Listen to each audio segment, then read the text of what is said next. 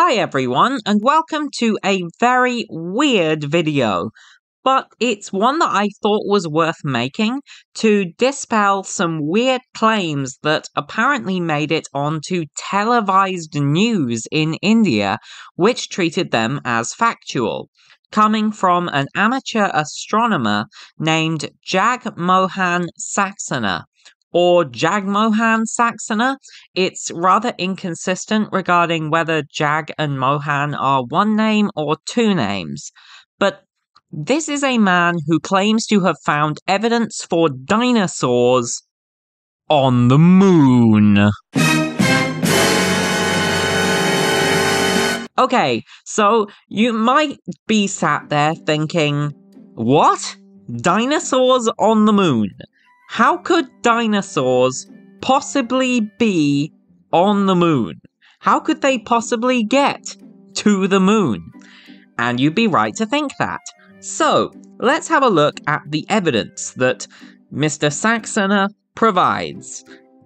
In 3 papers published in dodgy, predatory journals that clearly have no peer review process whatsoever. In the first of these papers, Saxena claims that he has found possible evidence for a past advanced civilization on the moon, in addition to a supposed T-Rex skull, 2 Parasaurolophus skeletons, a so-called pterodactyl skeleton, a literal dragon skeleton, a skeleton of Protoceratops, and the skulls of 2 humans or humanoid aliens. So, considering that you need to be able to carefully examine and measure and compare the remains of a dinosaur with its relatives to be able to assign it to a known genus and species, or to describe it as a new species, these remains must have been imaged at a very high quality, right? We're talking at least a centimeter scale. So how did Mr. Saxena do that? Well, he used the Moon Mineralogy Mapper, a NASA spectrometer which was a part of the Chandrayaan-1 Moon Impact Probe. I've attached a link to the probe's website, but basically this probe orbited the moon as a satellite between 2008 and 2009, and the spectrometer mapped the moon's mineralogy, mostly at low resolution. But it did manage to get quite a lot of high-resolution imagery. It was this probe's data that famously found evidence for water on the moon locked in minerals, as is discussed in this article. But when I say high-resolution imagery, how high am I actually talking about?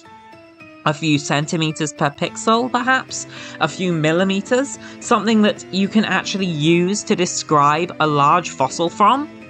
No, that would take up an obscene amount of data for an entire moon. So how high is that resolution? Well, according to the paper describing the mapper by R.O. Green and colleagues in the Journal of Geophysical Research, which I've attached in the description, this high resolution involves one reading, effectively 1 pixel, for every 70 meters. So that's 1 pixel per unit of area that is much bigger than any of the dinosaur skeletons that exist on the planet. Oops! So, anyway, I can practically hear you thinking, maybe these are mega kaiju-sized dinosaurs that somehow went to the moon and were able to reach enormous sizes due to the lower gravity on the moon. But if these things were evolving so drastically that they got so much bigger and evolved to become so different to how they were on our Earth, we wouldn't be calling them by their known genera and species anymore. Anyway, let's just look at the evidence that Mr. Saxena presents and see what it looks like. Oh dear. Not only does this paper not actually show the so-called pterodactyl skeleton or the humanoid skulls, but the supposed Parasaurolophus is just sort of a smudge. I can definitely see this being an interesting mineralogical or geological feature, but a fossil? And something that's diagnostic of the genus Parasaurolophus? I don't even slightly see it. But also very cool for Mr. Saxoner not adding a scale bar to the image, so that we can't see that it's actually tens of kilometers across. Okay, so that doesn't even slightly look like a Parasaurolophus skeleton, but let's have a look at the so-called T-Rex skull. Okay, this doesn't look like a skull at all, or anything biological, but what about the Protoceratops, huh? These are just circles. Okay, so we can't see anything resembling a Protoceratops, but what about the dragon that he names? These just look like some kind of complex folding. I don't see any distinct visible bones here at all. These are just sort of, wavy lines and smudges. And last but not least, the so-called carved swastika, which Saxoner claims was the evidence for an advanced civilization. Now, I can see some hills, but I can't see any straight lines or evidence for carving, at least no exactly straight lines. And to me, this just looks like some hills and some craters. Hello everyone, we're halfway through the video, and if you watched our last video, you know what that means. It's time to play Rockman. What's Rockman? This is Rockman. Rockman is the sentient weapon which I shall use to take over the world. These letters are my summoning spell that I will use to create him. This summoning spell is a geological phrase, and if you can guess it before me, you can stop me from summoning Rockman and taking over the world. This is the first time we are playing this game properly. In the last episode, I showed you the list of letters and asked you to guess a letter. Remember, every time we do this, the most upvoted letter gets picked. So after we've done this game, write your guess in the comments below for what you think the next letter is going to be. The most upvoted letter with a total of 4 upvotes was, drumroll please, E. Now, is E in Rockman, or am I going to have to place the first rock? No, I'm not going to place the first rock. You got it. So, where does E go? It goes here. Behold, the first letter is down, and I might be defeated. But we'll see. Remember that if you do defeat me, to suggest ideas for a forfeit. Not that you'll need one, because I am going to destroy you with Rockman. Hope you all enjoy the rest of the video. Let's get back into it. This paper also provided no mechanism by which these dinosaurs, pterosaurs, and humanoids could have made it to the moon, how they were able to survive on the moon, and how they were able to reach such colossal sizes that they would be seen by a sensor that has a 70-meter pixel resolution. Anyway, after that inexplicable paper, Jagmohan wrote another paper. You're joking. Not another one? With co-author Professor Hari Mohan Saxoner, an immunologist with a genuinely impressive research record, whom I can only assume is related to Jagmohan given their surnames. Why a researcher with this level of prestige is publishing on space dinosaurs now, I have no idea, but hey, at least he has a hobby. The second paper is much shorter than the first, and while it didn't show any of the missing skeletons that the first one reported on but didn't show, it did report on some supposed ritualistic burial pits that had the skulls of large animals inside them at their exact centers. Now, again, these might be interesting geological features, but to be picked up on the sensor at the level of detail they have been, they would need to be several kilometers wide. Anyway, let's just have a look at these supposed skulls, and wait, hang on!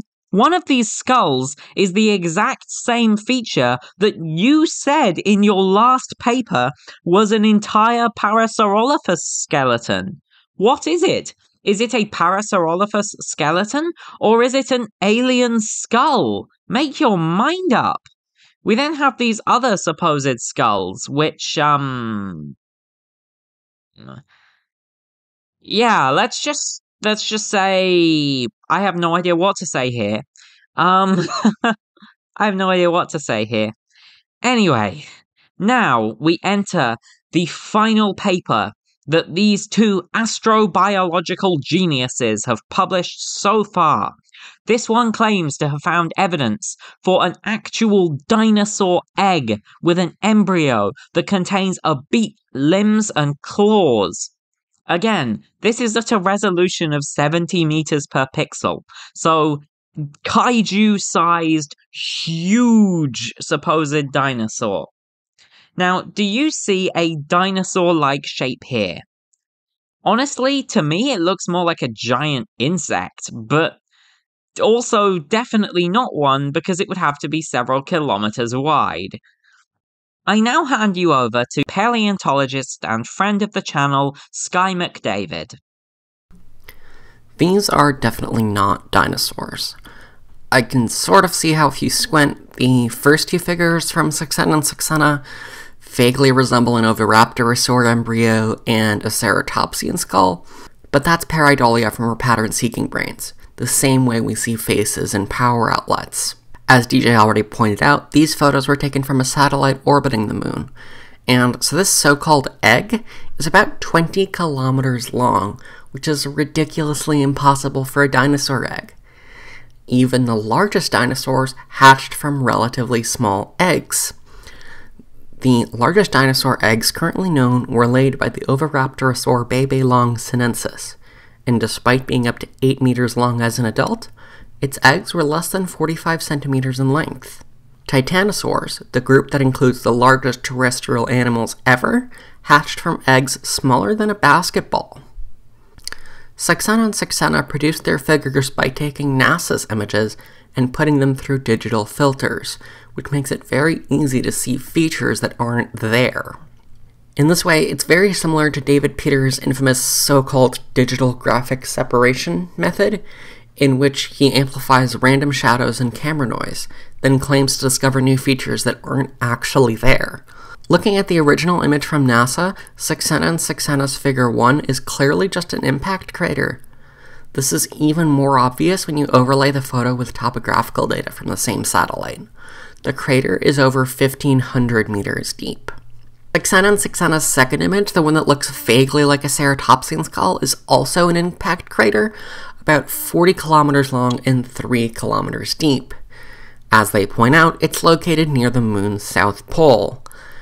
Arguably, one of the moon's most recognizable features is that its south pole is littered with craters. So, these alleged dinosaurs are impact craters, and the other things that Suxena and Suxena have claimed to identify on the moon are various geological features easily explained by abiotic factors. But that's not the only problem with this disaster of a paper. The publisher, Marsland Press, is a vanity press that publishes anything for a fee, and most of their fake journals are named to be confusingly similar to prestigious legitimate journals. The Journal of American Science imitates the American Journal of Science, Stem Cell imitates Cell Stem Cell, Nature and Science imitates both Nature and Science simultaneously, and the New York Science Journal, where this nonsense was published might be copying the annals of the New York Academy of Sciences.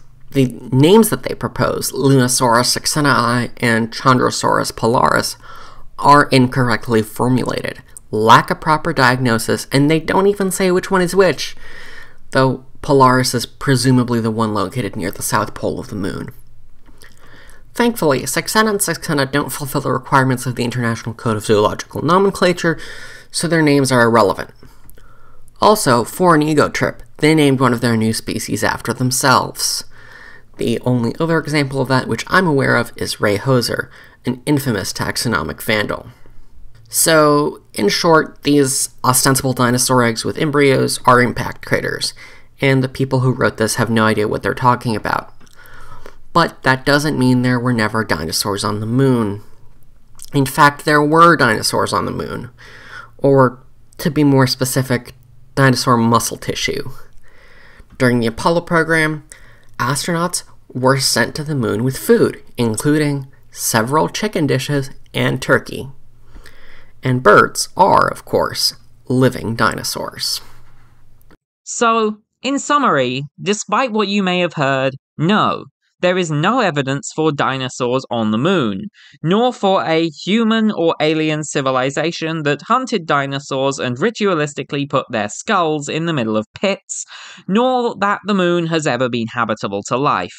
It is certainly possible that some dinosaur bones might potentially have been thrown into space and reached the moon during the end Cretaceous meteorite impact, but it is incredibly unlikely that that happened. And even if it did happen, we wouldn't be able to see those bones with a sensor that has a resolution of 70 meters. When I grow up, I want to go to the moon! Why wait? I hope you enjoyed this video and found it interesting. Huge thanks go out to my Patreon supporters, Jean and Eric Feenstra.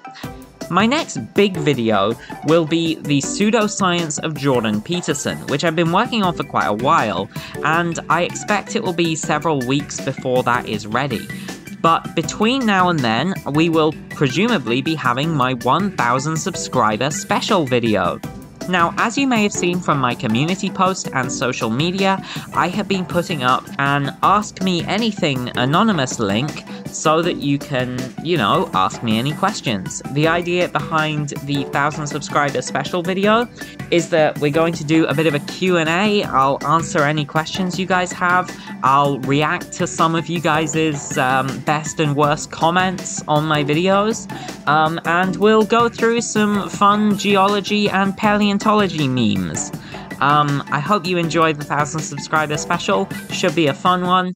And I hope you enjoyed this video, and I hope you enjoy all of the many upcoming videos that I'm working on and will be working on in the near future. Much love and thanks. Bye!